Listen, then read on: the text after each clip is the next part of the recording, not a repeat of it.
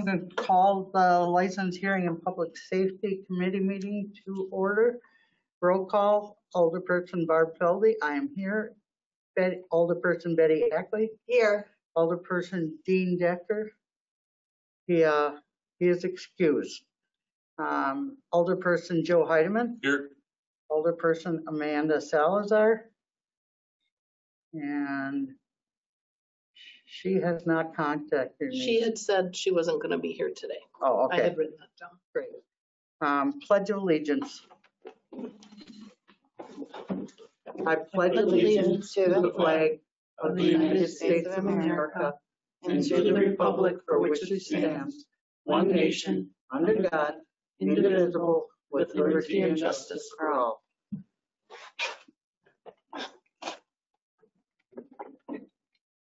Approval of the minutes from July 27th, 2022. So move. Second. All those in favor say aye. Aye. Opposed, nay. Chair votes aye. Motion carries. Number 6, resolution number 482223, 8122, a resolution establishing a rotational dispatch contract for emergency securement and board up after fire incidents. Thank you, Chair. So when there's an incident in a business or a home that the fire department responds, let's say a structure fire, typically in the past what's happened is after it's been mitigated, fire's out, if we've had to cut a hole in the roof, break a window to ventilate, bust the door to get access, we really haven't done anything in the past other than, let the homeowner or business owner know, and then we can clear the scene after it's all done. So what this board up program would be is there's several companies locally or throughout the state, but we wanted them to be here within 45 minutes of notification. These board up / restoration companies would come and secure the property, board it up, use plywood, secure the roof if they have access to some, if it's a safe thing for them to do, and then give the key or put a padlock on that if the door was not able to be secured because of our damage or whatever gaining access. They would put a padlock on a plywood piece, put hinges up, and then give the key to the owner. So they could still get access to the building after we're gone, if it was safe to do so. So we have a program that I looked into working with the attorney's office. We've spoken to several departments here in the city. They're welcome to use it as well if they were interested. These board up companies would fill out an application on a yearly basis. They'd have to meet certain criteria that the attorneys and I feel are important, like they have to be insured, bonded. They have to meet the criteria that the application states. And then they'd be, if they meet all those criteria, they'd be placed on a call list. And it would be a rotational call list that would be left with dispatch, basically a spreadsheet, if you will. And if the incident happened right now, we call board up company number 1 or whatever's due on that list. If they come out and we had another incident tomorrow, well, then the next board up company would be called. So it's kind of fair. If they weren't able to come because they're already on another job somewhere else, then you just go to the next company in the board up rotation. So the list would be maintained at dispatch, and then if one of the criteria is that they don't show up to the scene unless they're called. I don't want what we, like it's referred to as ambulance chasers. Well, we don't want fire chasers. We don't want them to show up unless they're called because there's enough going on. If a company did, I have the ability to kick them off the list for the next year or for the remainder of this year, and they had to reapply next year to be back on the list. So I'm seeking approval to institute this program, and if you have any questions, I can certainly try to answer, or Attorney Adams is here for the legal aspect of it. But yeah, I'm looking for support. I have one. Sure. So is this going to cost anything? Not a dime. You got my So it support. goes through the insurance companies. So if heaven forbid something happened at your house, you would, we would go to you and say, Barb, would you like us to call, or Mrs. Feldy, would you like us to call a board up company? We had to break 2 windows on the second floor, and they could come up and secure it, or would you like to handle it yourself? So the option is yours. If you say, yeah, please, chief, can you go ahead and contact a board up company for me? Then before we do, we said, certainly we can. While we're calling them, I want you to call your insurance company to make sure that, and I will tell you who's who's coming out. Even if they come out and they don't do anything, nobody's on the hook for anything. You could still say, nope, my insurance company's not going to cover it. But we don't know who's on the list until we call. So when they come out, you can decide, yes or no. I changed my mind. It's all good. No cost to the city. If the city calls them, let's say, heaven forbid, we bust down a door because we went to the wrong address. Okay. And we would have to secure this door because it's not usable anymore. We can call the board up company to secure that door, and we would pay for that because we are calling them for our thing that we did, not because it's an incident at a fire that we had to cut a hole. Make sense? Yep. Any other I have a questions? question. So you mentioned the insurance companies are on board with this. So, because you always see the commercial where next thing that something happens and the insurance guy is standing right next to him. I don't know if they're within 45 minutes, but so do you have to, how do you establish that are the board up companies also working with the insurance companies so that if you had, say, State Farm, this board up company already works with State Farm, call them?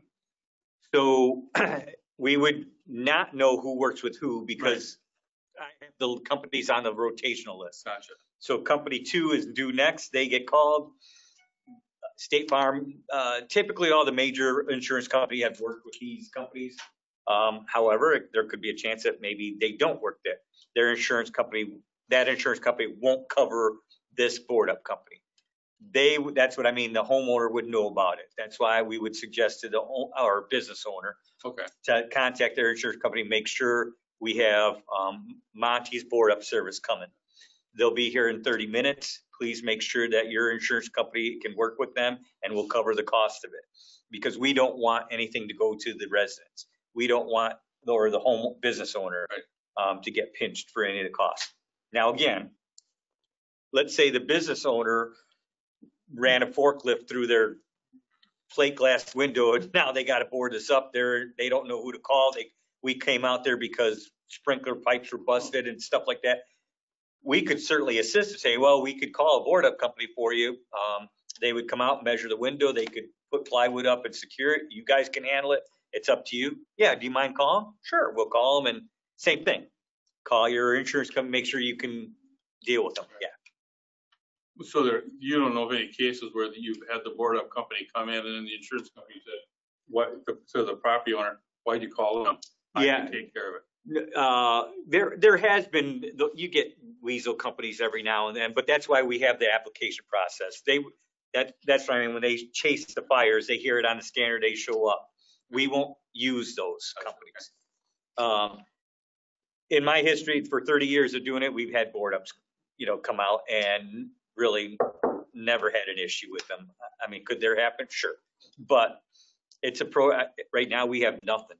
And we don't board up anything, and people, their homes are exposed, the businesses are exposed. So I'm just trying to look out for the owners and occupants to at least give them some type. In this last weather thing where we had all the trees go down, and there was homes damaged, would it have been a case where we would have called people in for that? Sure, if we would have responded for that tree. Now again, when trees are on the roofs, we don't remove trees. Right. But yes, we certainly could. When we went to the meeting after with Director Beeble and the administrator and all that, we talked about what we could do. Certainly, this would be a case where if Public Works was removing a couple of trees, I think they said they removed 6. Were you at that meeting, Chief? No, I think it was 6 to 8 or something like that. They removed trees off of houses because they were city trees. We certainly could have done then. Yeah, call it code board up company as long as we're there to assist. Yeah. Or Public Works could go through dispatch. Perfect. Yeah, good question. Any other? Okay, need a motion? Second. All in favor, say aye. Aye. Chair votes aye. Yes. Thank you for your support.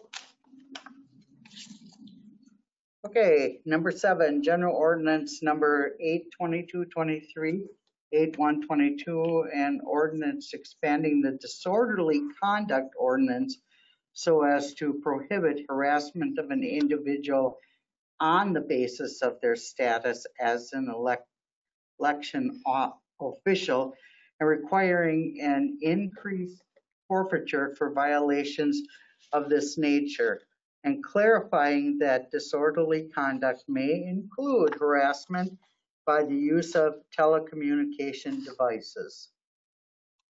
Is that you?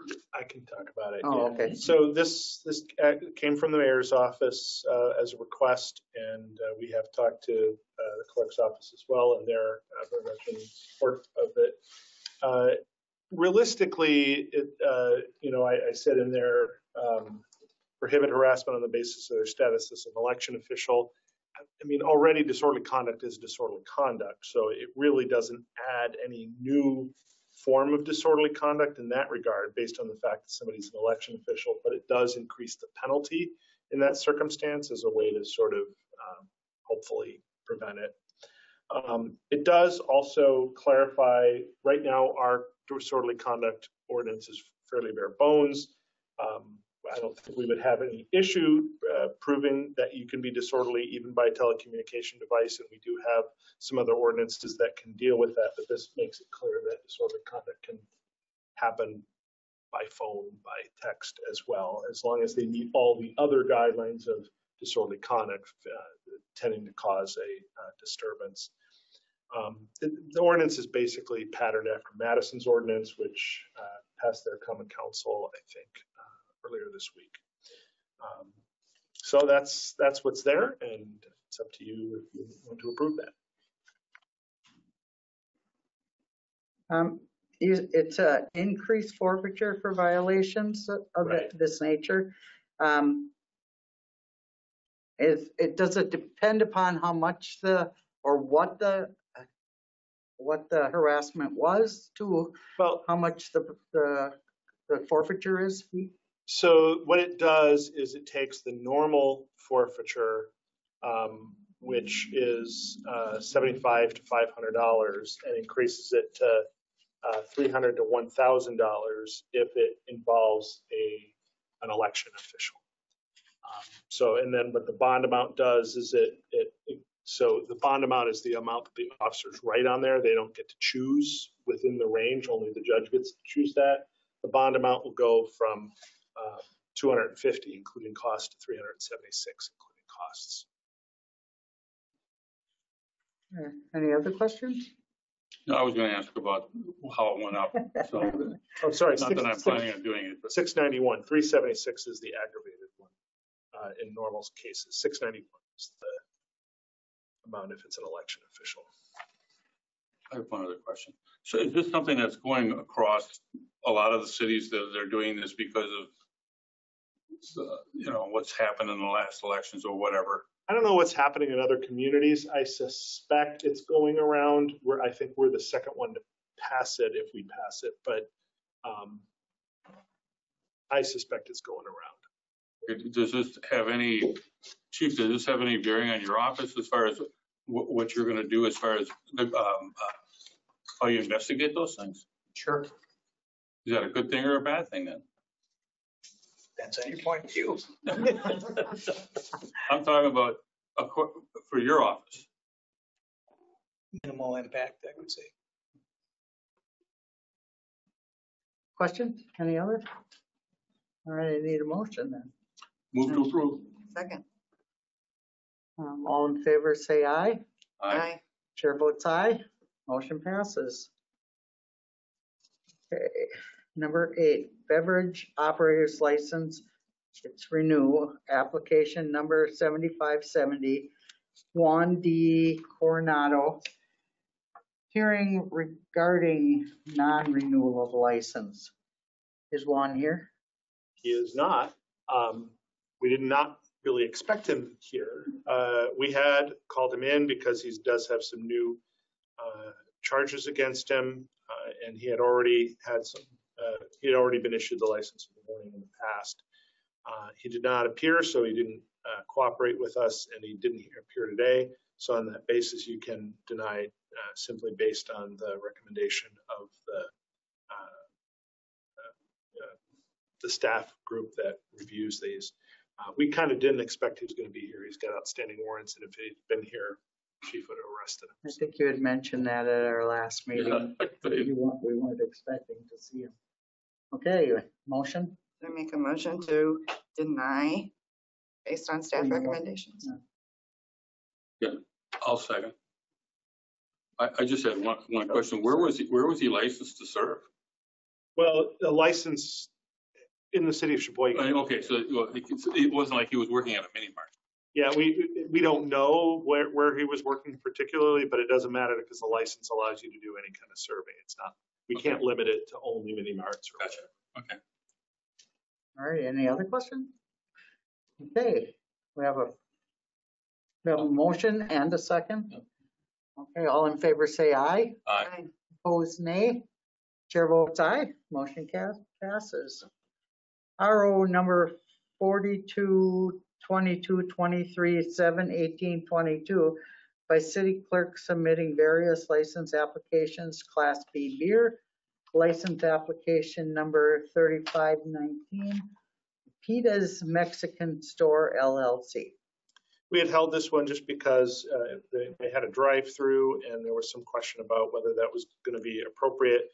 Turns out they didn't want to serve alcohol through their drive-through, so they just changed their application to not include the drive-through area as part of their premises. Simple solution, and we're recommending granting. Questions? Make a motion, Brent? Okay. Second. All in favor say aye. Aye. Chair votes aye. Motion carried. RO number 51, 22, 23, 8, 122 by city clerk submitting various license applications. These are a couple of change of premises, temporary change of premises for events, and we're recommending granting applications. I need a motion to approve. Motion to approve based on staff recommendations. I'll second. Okay. All in favor say aye. Aye. Opposed, nay. Chair votes aye. Motion passes. Update regarding alcohol beverage license number 2301. One more time, LLC. I had to do it that way. Mojo, discussion only. So I wanted to just bring you up to date. I'm not going to go into all sorts of strategy about the lawsuit or anything because we'd want to do that in closed session, but just sort of bring you up to date on what's happened. So after your committee decided not to grant him one of the remaining licenses, Mr. Benelli did file suit in circuit court. It's called Petition for Writ of Certiorari, basically asking the court to review the decision that you made and ask that the license be granted by the circuit court. For that reason, I'm going to suggest that we not hold any more times where people can come in and give presentations, because if the court were to decide to grant the license, and at this point we decide to give it away, I don't think that wouldn't work very well. I think the court would have a problem with that. It might have been different had before he filed the lawsuit we had granted the license, but we didn't. And so we're not going to hold presentations for now. We're going to let that license go. Certainly you can not today because it's for discussion only, but if at some point you want to put on the agenda a discussion whether to grant him the license, you can do that. But for now, that's really up to you and we can't do it today.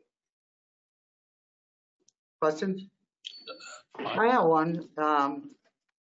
So are we gonna fight in court about this, or is the city gonna say, okay, come back and Like in court, what will so what a writ of certiorari does is the court basically reviews your decision based solely on the record of your decision. So in the old days, what we would do is we would type out the transcript of the hearing, give it to the judge. The judge would review it and decide if he disagreed with your decision. There's sort of a standard, he can't just substitute his own choice for yours. He has to say that you did something wrong. And then in that case, if he decides you did something wrong, he would then rule that it should be given. We could appeal potentially, but it would not necessarily be my intention to do that unless you told me otherwise. In this case, we're going to just ask the judge to watch the video. It's so much easier to watch a video than it is to read a transcript. Then transcribe all of the minutes. And most of the judges prefer that way. There was one judge who we did that for a couple times, and he decided he liked old-fashioned transcripts, but he recently retired. So I suspect this is going in branch 2. I've never asked this question of Judge Hoffman, so I don't know. I suspect he'll want to watch the video, but that's up to him. If you're looking at a time frame, are we talking this is going to be over the next 2 or 3 months? Yeah, it'll take some time.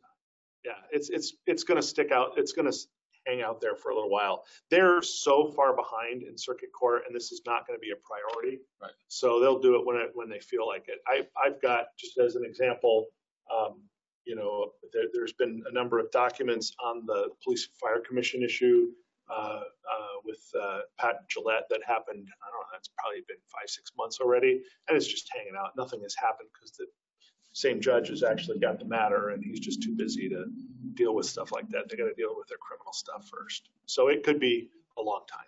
But in the case of this business, wouldn't he try to make every attempt to expedite it so he could open up his business? I'm sure he would want to, but I mean, he's basically got two options. One is to ask this of the judge, and the other is to keep coming back to you. I guess he's decided that he'd rather go to the judge than come back to you. Yeah. I mean, there's always the possibility. Yeah. I mean, there's always the possibility of holding the presentations. The problem is if we hold the presentations and you decide not, and he comes and presents, and so does somebody else, and you decide not to present to him, I'm going to tell you don't issue that license. Right. And so that's kind of, unless you guys decide that actually it was a close call, and now you want to grant it to him, we could do that at some point, but I think that would take a couple of you calling me and telling me to do that, probably at least 2 of you. So we can't grant any other licenses to anybody else until this is over? Until this is over, until others become available. Okay. Yeah. He's just a renewal, so it's not like he gave up his license or he's getting a new one. He just wants a renewal. He wants it to be renewed, but it won't be any good until he gets a court to decide it. Or, if he could have just kept presenting in front of you, and we probably, had this not happened, we would have held presentations. That was 4 weeks ago, right? That we last had him in, or was it 2 weeks ago? No, not 2 weeks ago. So we probably would have held presentations today had it not been for this. Yeah. And he could have just done that too, but he needed to. There is also some time frames for filing, so that's probably, he waited one time to see if you give it to him. He did so. So when somebody comes to ask for this committee is going to grant any licenses, you tell them at this time we're not doing it. Available. Not available. Yeah. Has there been people coming? There's a list. There's always a list. Obviously the hotel is the main one, but there are other people who are on the list. It's just they don't always bother to show. A lot of the people who are on the list are businesses that are kind of, if they know there's something available, they're trying to scramble to get a premises to apply for, because they know they're not going to get it from you guys if they just come in and say, hey, I'm looking for a place. Right. I got this idea. Yeah. Well, I think he's holding because then whoever he sells the bar to, wouldn't that license carry over to the new owner if he wanted? Well, yeah, I mean, obviously, if he decides to sell the bar, it's not that it automatically goes over because we did back in June, we did deny a license to somebody who wanted to get the renewal license, but so you still have to approve it, but it's not the same process where everybody gets to apply. It's in those kind of situations, they're releasing contingent. Now, he can't do that right now, so he also cannot sell the business, or if he were to sell the business, I would argue, first of all, that his lawsuit's moot and should be dismissed, and he wouldn't have a license for them to apply for. Right. Because it's at this point, your decision still holds. Thank you for the clarification. Sure. This was discussion only, so we don't need to do anything with it. Next meeting date will be August 24th, 2022. That's my anniversary. I may be out of town. Sure hope somebody remembers. He's better at it than I am. It's been recorded. Motion to adjourn. Second. All in favor, say aye. Aye. Opposed, nay. Chair votes aye. Aye.